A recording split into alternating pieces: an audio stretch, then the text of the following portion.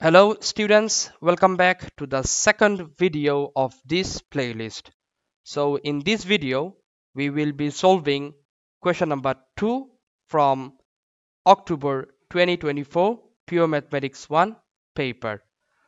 So question number 2, let's see what's the question number 2 from this paper is about. So basically, the concepts behind question number 2 is from the very first chapter of your Pure Mathematics 1 textbook, which is algebraic expressions. To be more specific, we need to have idea about simplifying algebraic fractions and rationalizing denominators. These two concepts specifically. So let's get started with question number 2. So it has two parts. So we will start with the first part, that is number 1. Okay.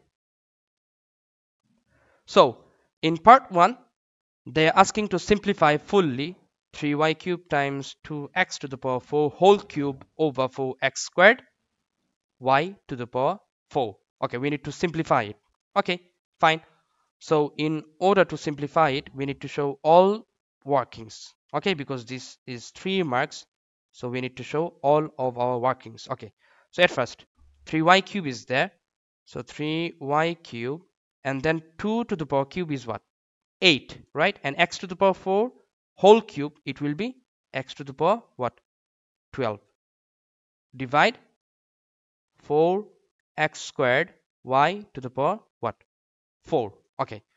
Next is 3 times, okay, 3 times 8, which is 24, and 24 over 4 is what? 24 over, we got 25 over 24 over 4. We have x to the power 12, so x to the power 12 minus 2 times what? Y to the power 3 minus what? 4, because they are in division, isn't it? So 24 over 4 is what? 6, x to the power 10, y inverse. So we can write it as what? 6x to the power 10 over what? Y. And that's what exactly the first part of question number 2 has asked for. Okay, next is part 2. So in part 2, they are asking to find the exact value of a such that 16 over square root of 3 plus 1 equals to a square root of 27 plus what? 4. Okay, so basically we need to find out the value for a. Okay, they have given some hint there. Write your answer in the form p square root of 3 plus q, where p and q are fully simplified rational constants. Okay, so we need to find out the value for a. Okay, so for part 2, since we need to find out the value for a, so make a the subject. Okay, so we got what? If you make a the subject, so take 4 to the left side, and a square root of 27. Square root of 27 can be written as what? 3 square root of 3, because square root of 27 is what? Square root of 9 times 3, which is 3 square root of, so 3 square root of 3a equals to what? 16 over what? Square root of 3 plus 1 minus what? 4. Okay, so what we can do next, we can multiply both sides by 3. We can divide both sides by 3 square root of 3, so that we can make a the subject.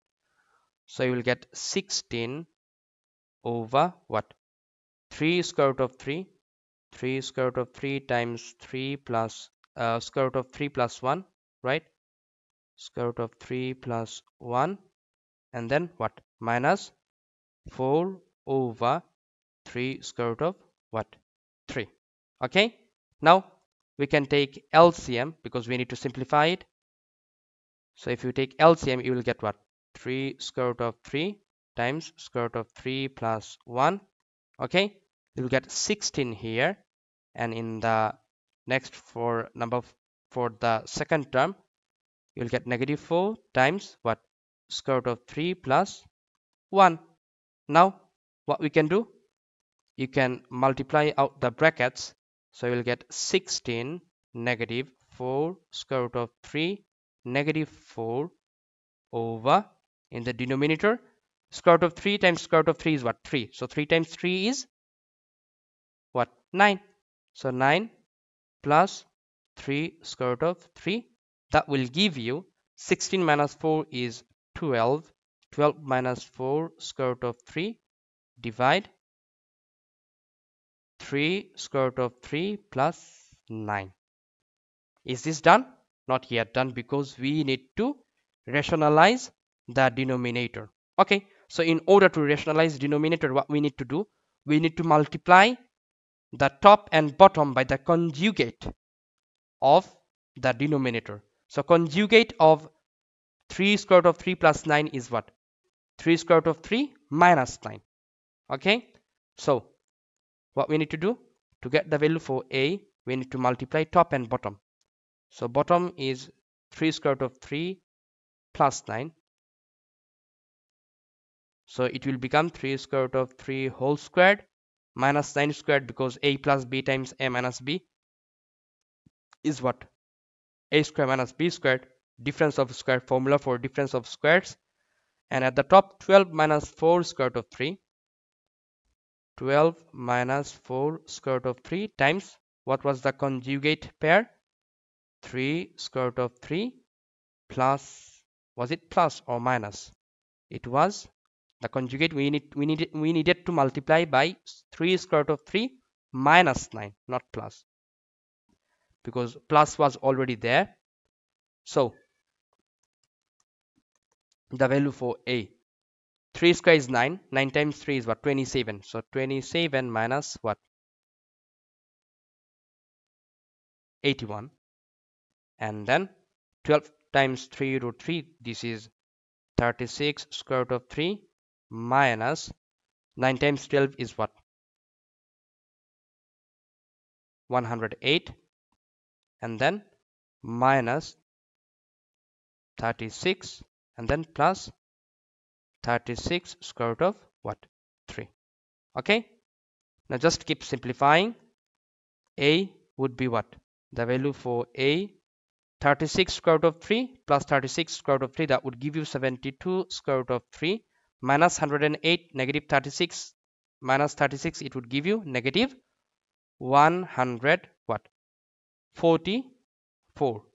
Okay, over 27 minus 81, this is basically negative 54. So the value for a would be what? Negative 144 over negative 54. This is what?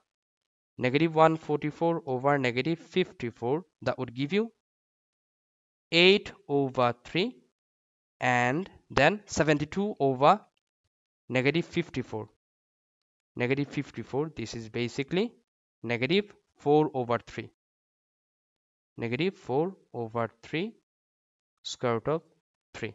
So the question has asked the value for a in the form of p square root of 3. So the coefficient of 3 square root of 3 is what? P. So p equals to what? Negative 4 over 3, and q is the constant which is 8 over 3. And that's what exactly part 2 of question number 2 has asked for.